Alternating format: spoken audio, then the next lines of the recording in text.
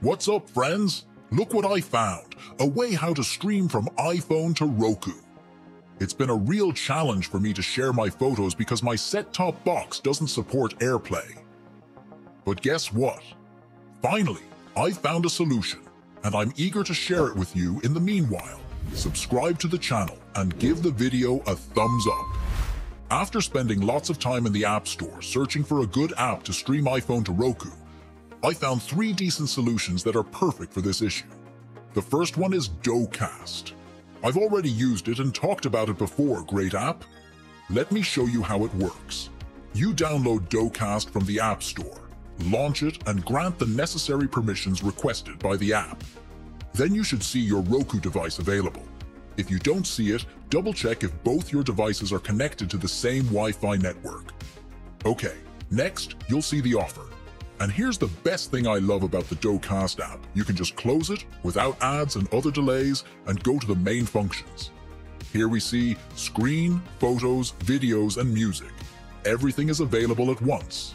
Select photos to stream to Roku from iPhone. Grant access to your photo library and then select what you want to show on the screen. In my case, it's some photos of cats on my iPhone. Also, there are no limitations on time or number of photos I can stream. Alright, let's get back to the topic of the video. There's also an alternative app if Docast doesn't suit your needs for any reason. It's called Screen Mirroring Smart View TV. It has pretty good functionality. Let me show you how to set it up. Download it from the App Store and run it. At first, you will have a rather long survey asking for network access and Bluetooth.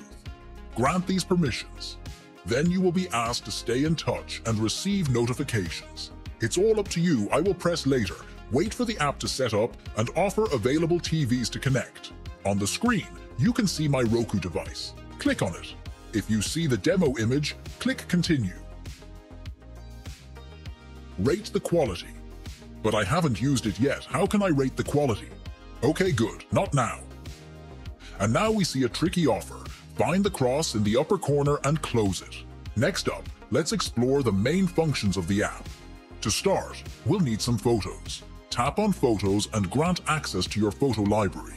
From there, you can select the photos you'd like to stream. As you can see, it has the same functionality. But what if you want to stream videos from the web? There is a great solution named iWebTV. It allows you to watch online videos directly on your Roku. Here's how it works.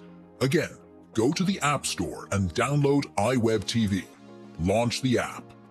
On the main screen, you will see something like the default browser. Just type in the site you need. For example, IMDb. Wait till the page downloads and find and choose the video you want to start streaming to Roku. In the upper right corner, there is a cast icon. Tap on it. Give all permissions and choose your Roku device. It will ask you to download the channel on your Roku. This is typically for many apps. Add the channel on the TV. After that, return to your phone and start streaming the trailer of the film on your screen. And that's it. You've seen 3 ways on how to stream iPhone to Roku TV. Personally, I find Docast more convenient, but it's good to have an alternative. Thank you for your attention. I hope you found this video useful. Don't forget to like and subscribe to the channel for more tips and tricks. See you soon.